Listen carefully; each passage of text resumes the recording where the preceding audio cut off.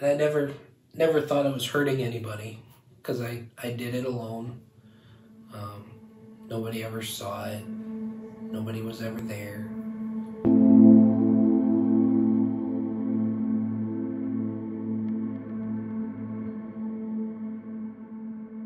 Going to church and going to Sunday school and Bible school every summer and youth group, and just knew all about God and all the familiar Bible stories, and just never believed that any of them were for me. It always just made me feel like complete worthless.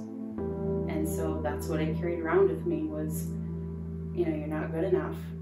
You don't fit in. You're not worth it. I mean, by the time I was a teenager, I just didn't even want to live with it anymore. And I would just go to school and come home, and more days than not, I would just go straight to my bedroom and just sit there and cry because I didn't have anything left. I really just didn't want to live anymore.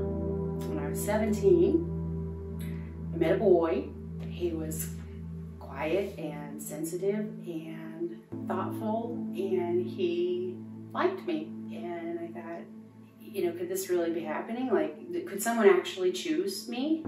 I grew up in a single parent home. I wasn't allowed to see my dad until I was a senior in high school. I'd see him once every few years for about 5 minutes. That void made me feel alone. We were constantly moving around. I was really isolated, didn't really get into sports, didn't do anything in school, just kind of kept my nose in the books, hoping, you know, if I got good grades, maybe I could go to a good school and just get away. In 6th grade, I had a friend. One day, he got out some magazines with some nude women in them. That was probably my first exposure. You know, over time there were other instances where I would come across pornography in different forms, whether it be video or magazines. Every couple of years I would run into that, but in high school it really took off. The more I looked, the more you had the craving for it. It's an easy place to turn because you're not rejected. It was an escape. It's how I dealt with stress. Junior year, I met my wife. I noticed her because she was funny. She was pretty, and she talked to me. We got to know each other, so much so that we decided to go to the same college. Lived in the dorms for a couple of years, then moved in together, shared an apartment. And all during that time, every time I got stressed out, we would argue or something would go wrong. My fallback was looking at porn because it was an escape from reality.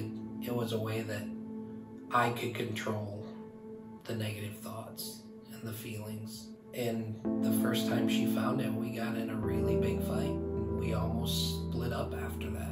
I think we've been dating about 2.5 years. And I sat down at his computer and saw that he had been looking at porn, and it crushed me because I was wrong. It was kind of like, you stupid girl, what made you think that you could be worth it? For 16 years, that's what happened. It just took a slow toll.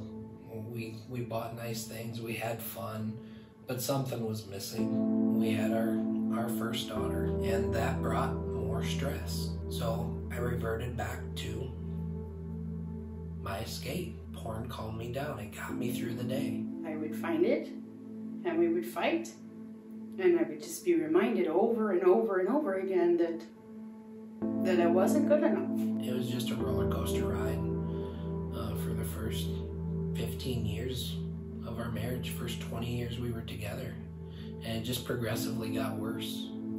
Then we had Addie, then the recession hit, you know, lost my position, lots of things happened, so we decided it was time to be close to family, so we moved back home. A couple of years later we had Jack, but the stress was still there. And I found it again, and I was done. She said, enough, we can't do this anymore. So for 3 years, I tried to will my way through it. I just didn't do. But then I didn't have anywhere to go with the stress. I didn't have anybody to talk to. That stress built back up, and I reverted back to porn. Something must have started to change in me too. And so by the time I found more porn in 2016, rather than going back to that, taking it on me, wanting to end my life, I was done. I had so much anger. I was furious. I was done. I just wanted a divorce. And I remember thinking, okay, in a week, if you still want to get a divorce, then we'll figure out how to make that happen.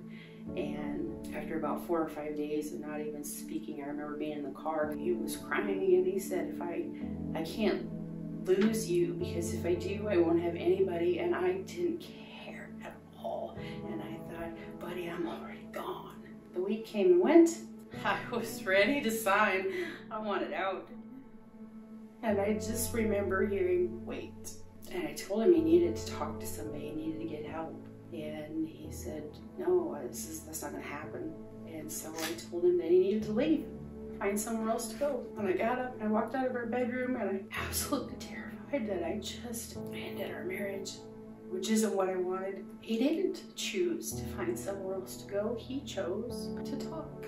I thought of the supervisor that I had, and I reached out to him. I went to his house and talked to him and his wife and just said, look, my marriage is basically over. I'm struggling. I need help. Can you help me? They both said yes. We're going to let God help us. I started a book study with him. A couple weeks into it, he said, you know what? I've been thinking about your story, and I have a friend at church who stood up in church and shared that he had the same struggle and he was done. Would you like to meet him? His friend came over. I just asked him to share his story, and it was me. Just hearing that I wasn't alone made a world of difference. They introduced another program, a men's ministry called Soulcon, to me and said, would you be willing to do this? I was over 300 pounds and I'm like, exercise is not for me, but whatever. You know, I'm up for a challenge. I'll do it. The first week, I was laying flat on my back on the living room floor. I couldn't move, but it was worth it. I was finally getting to know that my relationship with Jesus was the most important thing. And that relationship is what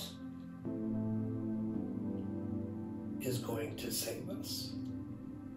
I really started to learn that I didn't have to will my way through it because there was somebody I could trust every day, every moment, no matter where I was. I felt different. I felt like I was worth something.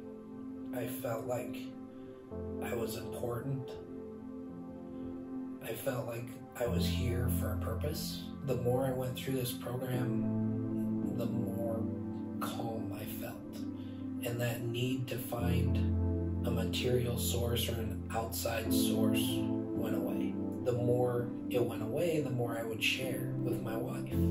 Over time, I saw my wife hurting still. I got the courage to tell my kids what was going on. And I told them because I need to go fix my brain. But really, I wasn't going to fix my brain. I was going to heal my heart. Once I think that we're through the difficult times, something else happens and I find comfort in another verse. God just put the pieces together, and there's no other way to say it. In a matter of a few months, I just saw him change. I just saw him become this person that I had been looking for, and I all the times I said, I'm looking for your heart to change, and I can't tell you what it's going to look like, but I'll know it when I see it. And I saw it, and I watched it. Everything we've gone through has prepared us for what we've done to this point. And prepared me to trust in His Word and know that I can rely on Him, whether they were good moments, bad moments, horrible moments, devastating moments. They were all part of the path that brought us where we are, and I don't want to forget that, because it makes me appreciate where we are now even